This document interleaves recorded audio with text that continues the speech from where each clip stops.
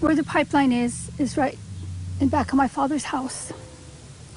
On top of that hill, my husband is buried, my son is buried, my cousins, my father. And so when we went through all the reviews and nobody was listening to us, all I could think of was, how dare they? LaDonna Brave Bull Allard owns the closest property to the Dakota pipeline, where she opened her family's home to more than 100,000 protesters over the course of the No DAPL protests. She's ecstatic that all the fighting paid off. It's shocking, a little bit unreal,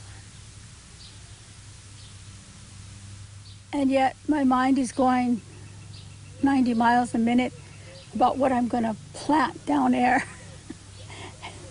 I want to put the tree lines back in. 3 years after it began pumping North Dakota crude oil to Illinois, the Dakota Access Pipeline has been ordered to shut down. The judge has been looking at both sides of the Dakota Access Pipeline and of the Standing Rock Sioux Tribe and Cheyenne River's technical experts, trying to weigh out what's more cost effective, what's more environmental effective, and what is this pipeline going to do. In a 24-page order, federal judge James Boasberg wrote he was mindful of the disruption such a shutdown would cause, but that it must be done by August 5th. The 30-day shutdown recommendation came from the Standing Rock Sioux Tribe technical consultants. That recommendation was by the Standing Rock Sioux Tribe. We recommended 30-day shutdown. We didn't recommend overnight. We didn't recommend it's 48 hours because to ramp down 500,000 barrels a day, to ramp it down takes days to do. The Standing Rock Sioux Tribe has argued since 2016 that the pipeline poses an environmental risk to tribal land, and the ruling found that vital safety and requirements were ignored. One of our key pieces with the whole legal battle was a report that was done through our tribal game and fish program.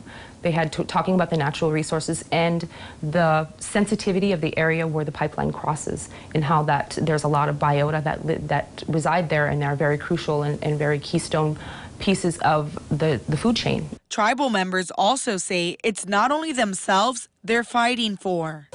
I can be very fierce because I have 2 great grandbabies. They have a right to live. I have 18 grandsons. They have a right to live. And they have a right to live in our own home. Standing Rock tribal members say they know the fight is not over, as they expect to receive an appeal from both the U.S. Army Corps of Engineers and the Dakota Access Pipeline Company. Reporting for KX News in Standing Rock, I'm Nikaya Carrero. Energy Transfer, the pipeline's owner, says it believes that Judge Boasberg exceeded his authority in ordering the shutdown of the pipeline, which, in their opinion, has been safely operating for more than 3 years. The company went on to say they feel confident that ultimately the decision will be reversed.